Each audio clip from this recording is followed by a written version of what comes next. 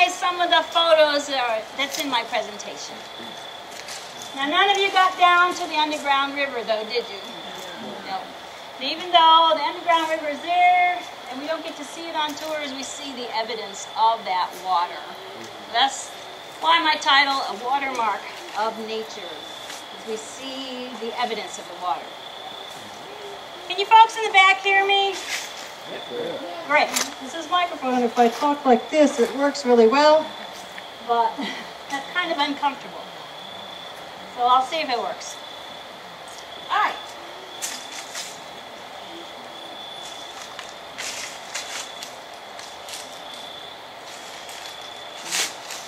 If you've been on a historic tour of Mammoth Passage or just walked down, you might have seen this sign. It is near the historic entrance. We'll do a block for you.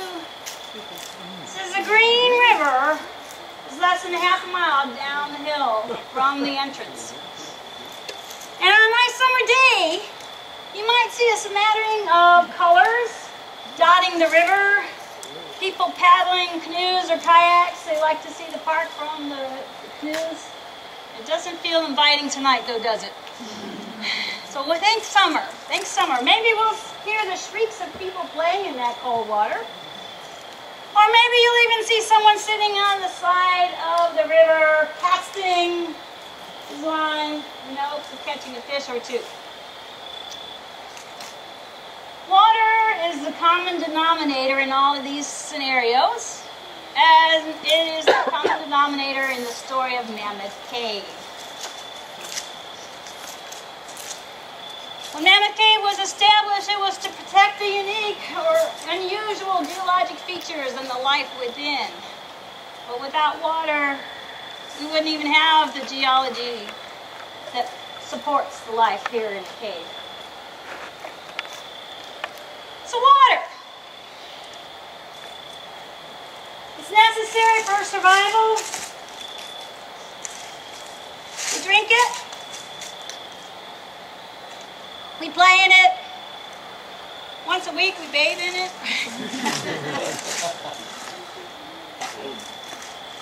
Seems pretty harmless.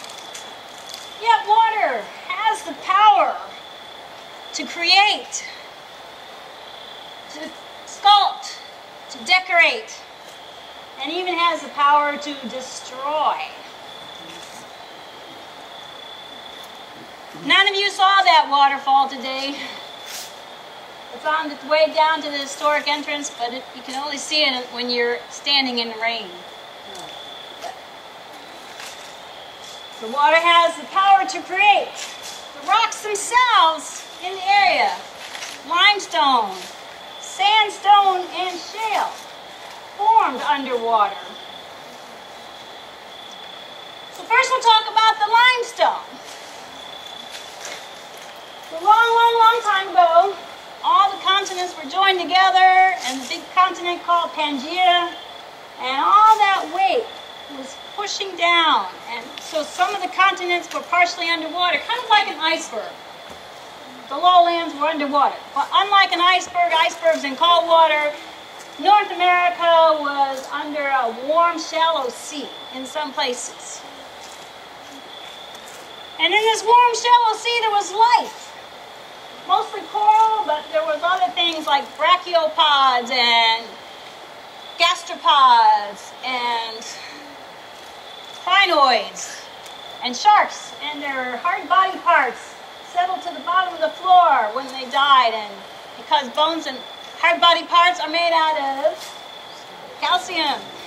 The limestone's calcium carbonate. We know this happened because we see evidence in the cave. So anybody see these? Yeah, very good, very observant. So you can see these on a Grand Avenue tour, new entrance tour, Wild Cave tour if you're looking, or if you're going in the right areas. Horn coral. You can see these, Grand Avenue, new entrance tour, Wild Cave tour, introduction to caving. How many did Wild Cave or introduction to caving? All right. Yeah, good. Yeah. How many on the new entrance saw the horn coral? All right. Colonial coral. coral.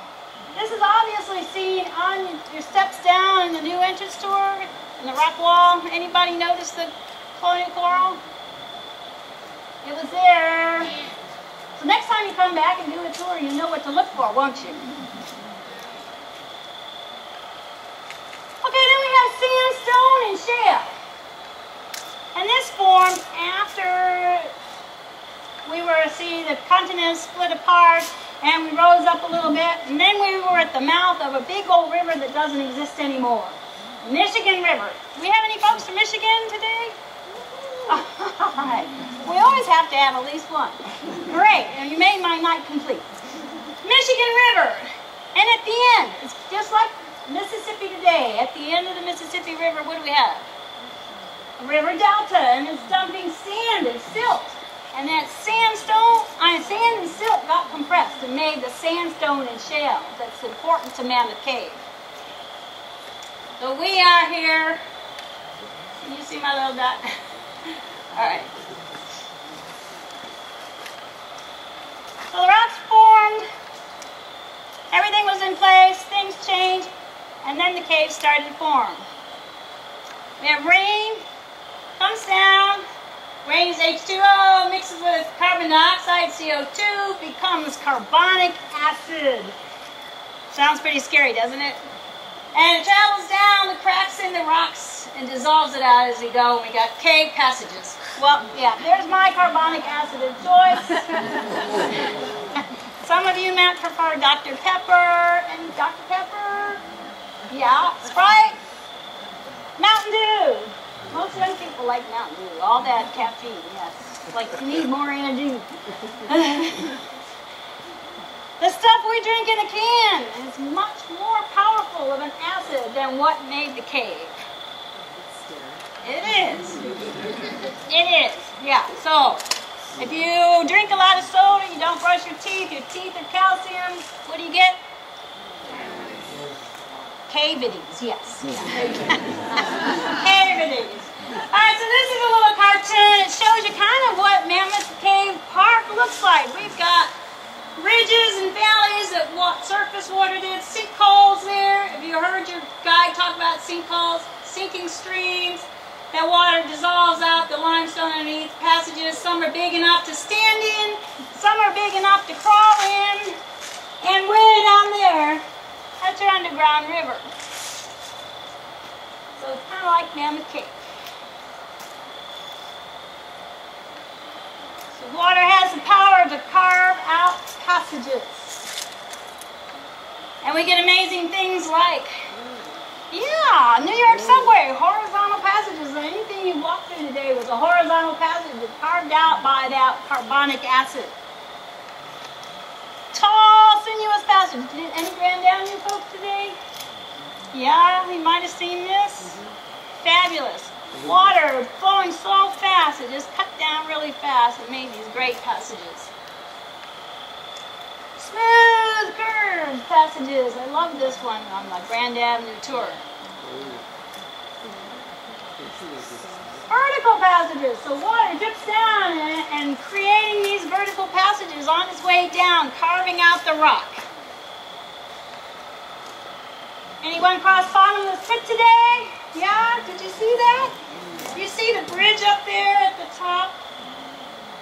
So I was down there looking up. Pretty cool. New entrance tour. Silo pit, called that because it's so almost perfectly round. Looks like a silo. Roosevelt Dome. Some think that looks like the profile of Theodore Roosevelt. And that's why they named it Roosevelt Dome. Alright, moving water. Carved out the passages, and then water changes and decorates, sculpts out the passages. Has the power to sculpt. And we get things like this, rills. So after the passage formed, water would flood in and then trickle down the sides and edge out those great features there. Pendants. So water meanders, forms what they call anastomoses, and the bottom layer is gone, leaving these, the top layer, and just those little mouth holes that you see in the cave, and wonder, where's that go? Scallops. As the water is going through, little eddies form and scour out the sides. And just like sand dunes, scallops tell us which direction the water was flowing. But scallops also tell us how fast the water was flowing. Now you can see scallops in Batman's Misery if you're not too busy trying to find your way through it. Here's some more scallops. These are a lot smaller than the ones I just showed you. So this water was moving a lot faster. Great curved, beautiful, flowing rock formed by water dripping down and traveling down and dissolving it out. So here's a person for scale.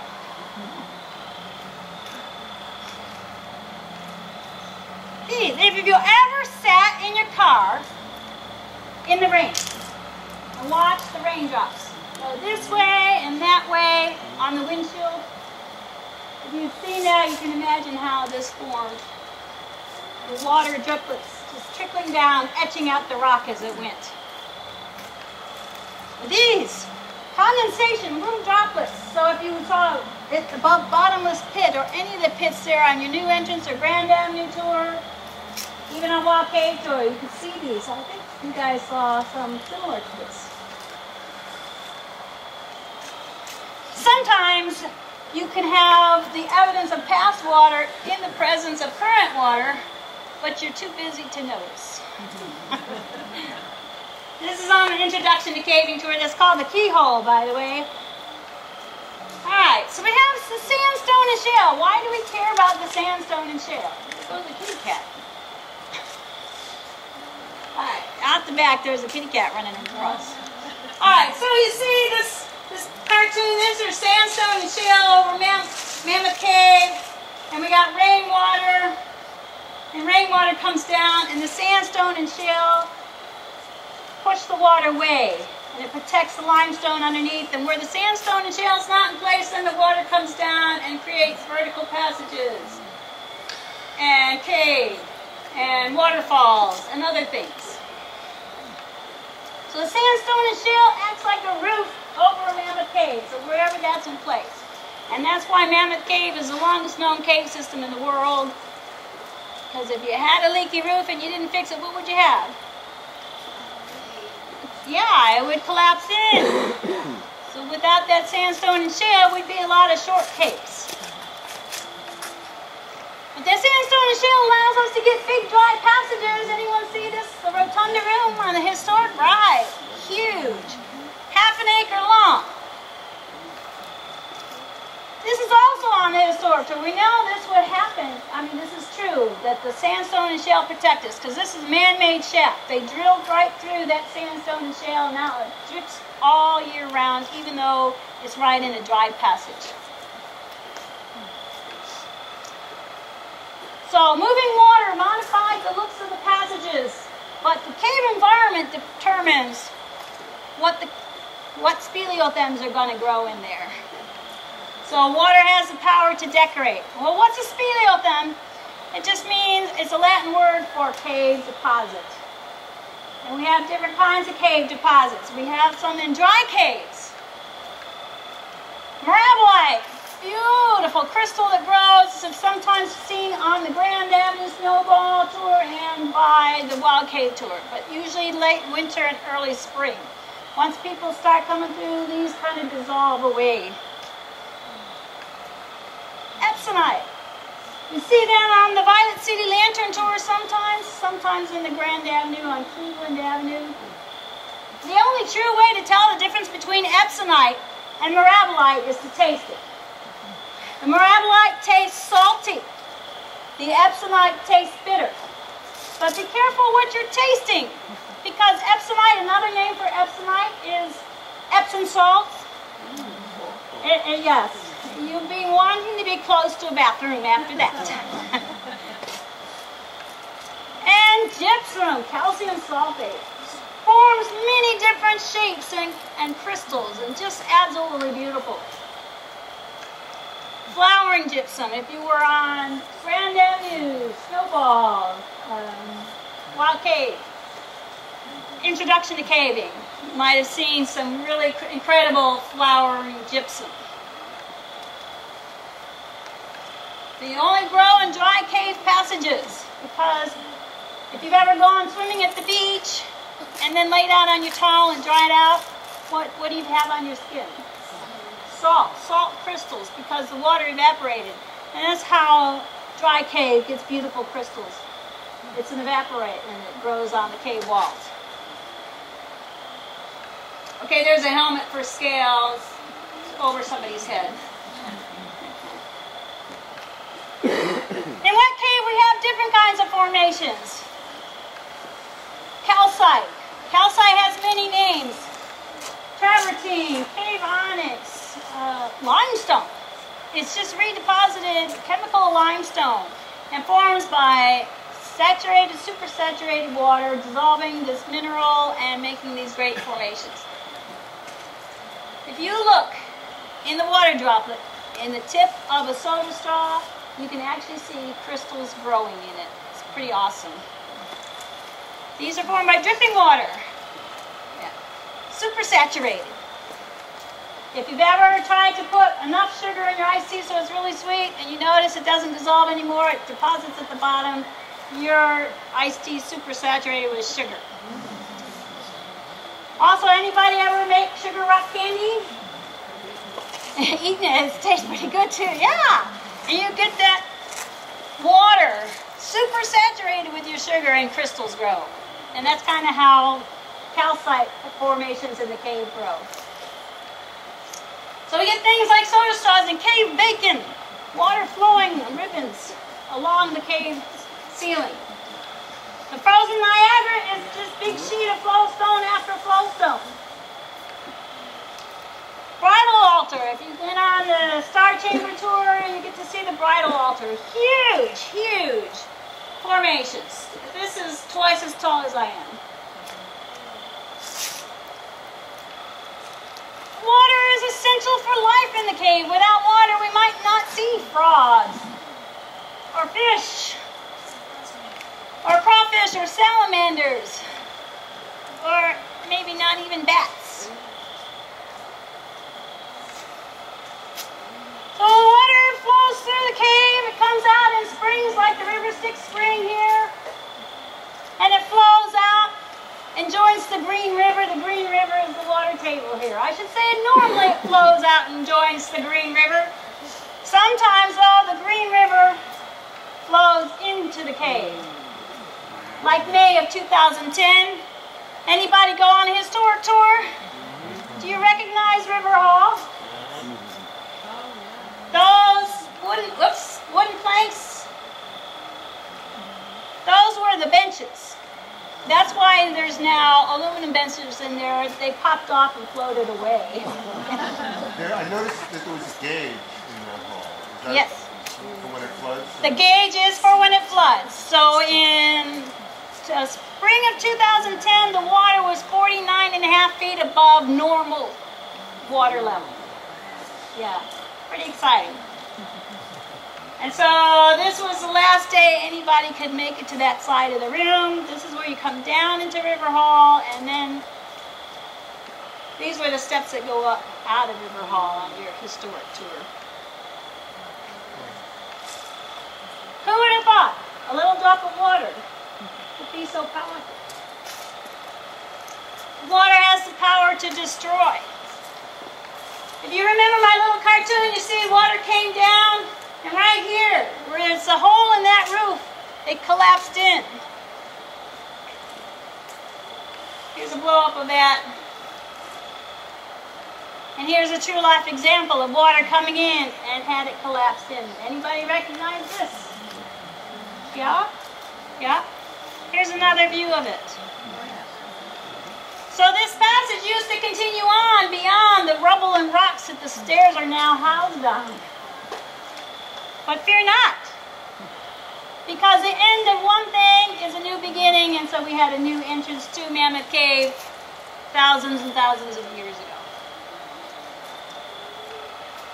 That's the end of my presentation.